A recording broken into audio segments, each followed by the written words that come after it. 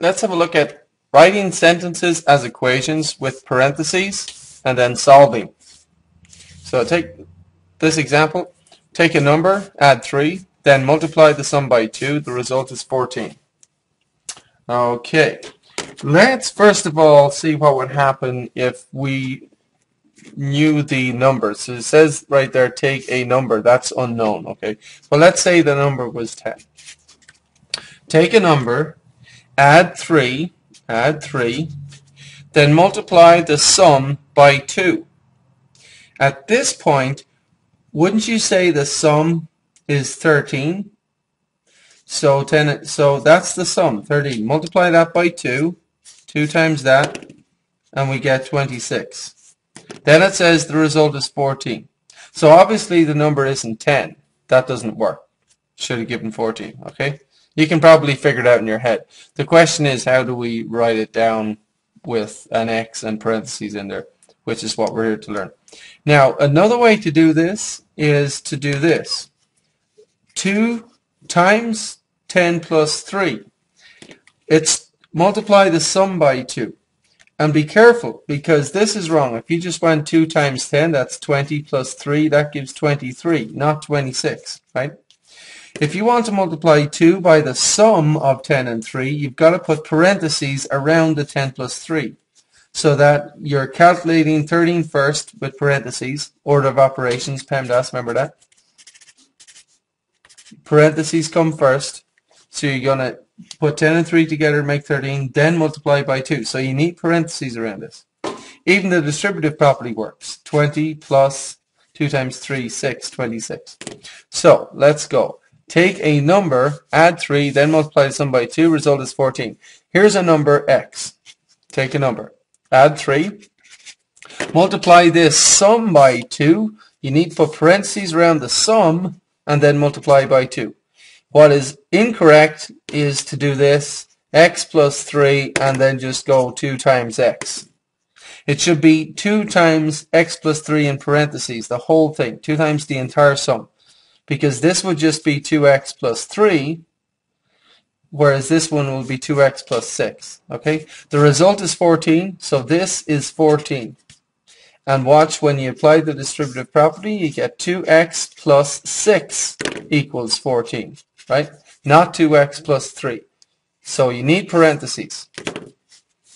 Okay, and then solve the equation. Subtract 6 from both sides. 2x is 8, divide by 2, and it looks like x is 4. And you probably guessed that already. 4 plus 3 makes 7. 2 times that, 2 times 7, 14. Right? Let's have a look at this example. Take a number, subtract 6, then multiply the difference by 3. The result is 15. Take a number, here we go, x, there's a number, subtract 6, multiply the difference by 3. This difference is the whole thing. The common mistake is to just write down 3 times x minus 6. Most people do that. What you've got to do is take the entire thing, the difference, the entire thing, and multiply all of that by 3. And the result is 15. Okay? So that's, we've got to put parentheses around the difference, and the difference is x minus 6. So multiply the 3 in, and we should get 3x minus 18 equals 15. Add 18 to both sides. And 3x equals 33. Divide by 3 on both sides, and we should have x is 11, and you should know how to do this by now. And again, you know, press pause if you want to try and do all these questions on your own, and then check the answer. And full screen is over here. Make sure you use full screen. Okay, so if we check the answer, we're going to take a number, 11, subtract 6. So we're checking if 11 works. Subtract 6. What does that give us? 5, right? Multiply the difference by 3. Multiply 3 times that difference. 3 times 5, we get 50. So obviously we should have put parentheses around the 11 minus 6. Now 3 times that, would be 3 times 5, 15. What would be incorrect is just go 3 times 11 minus 6 without parentheses, because that would be 33 minus 6, which would give us 27. Okay? So this would not give us the 15. So that's obviously incorrect. So you do need parentheses around the 11 minus 6, or the x minus 6. So press pause and see if you can do this one by yourself. And full screen is here.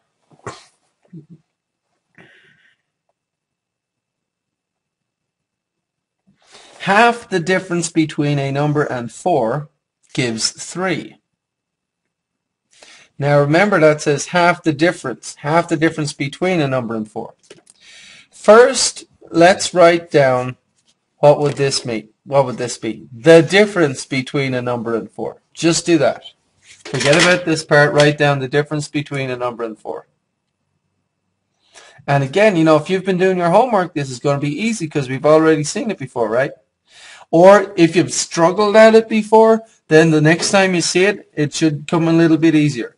The difference between a number and 4, a number we usually represent by a variable, like the letter x. Or you could use a or n or p or q, anything. But usually we use x. Difference between a number and 4, x minus 4.